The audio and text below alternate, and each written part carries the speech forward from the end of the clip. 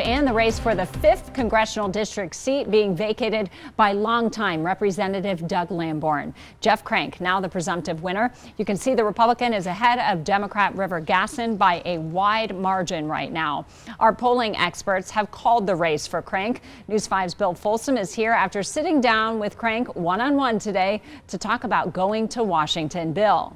Yeah, Crank tells me he doesn't want to officially claim victory until the race is called specifically by the Associated Press. He also has to start thinking about the quick transition it takes to get a staff and open an office by January. I also want to thank so many people who are here in this room, all of you. Let me first thank you. On election night, Jeff Crank thanked supporters, telling them he's confident with a 13-point lead in totals. It is a margin remaining consistent with each vote total update. As more numbers come in, he's also hearing from the nation's capital about what's likely ahead. It is put your foot on the gas and go time right now. There's a fast track for congressional newcomers. There's committee assignments that need to be done. There's, ethics briefings to take. There's new member orientation. There's a new member orientation next week in Congress. Crank has to open an office in Washington, D.C. and staff it, and there's figuring out how to live between two cities. My wife and I are going to continue to live here, and I plan on flying back pretty much every weekend, back and forth on a plane, but I still have to have a place to stay when I'm there.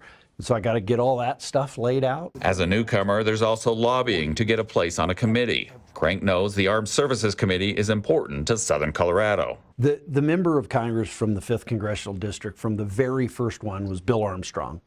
And Bill Armstrong served on the House Armed Services Committee. So did Ken Kramer and Joel Heffley and Doug Lamborn. Those are the previous members from this district. Tradition does not guarantee an appointment. I'm going to make the argument that this district's, one, always had someone on that committee, but two, we've got 5 military installations. We've got this very robust economic defense sector here in the community. Crank also plans to honor what he sees as the will of the voters. And it was a mandate on the economy to fix the broken economy, get inflation under control, and get control of our border.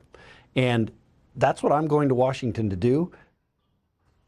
And he is unwavering about his conservative principle. He also tells me he will be reaching across the aisle, especially when it comes to issues impacting Colorado.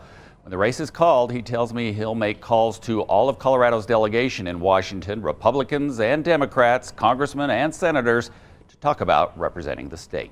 Diane? Bill, thank you. While the results are not official, Democrat congressional candidate River Gasson shared with News 5 her intentions to run again in 2026. She released a statement saying in part, quote, "I am proud of the campaign we ran. We have received the highest margins in our favor for the Democratic Party for our district. The fight is not over. It is just beginning."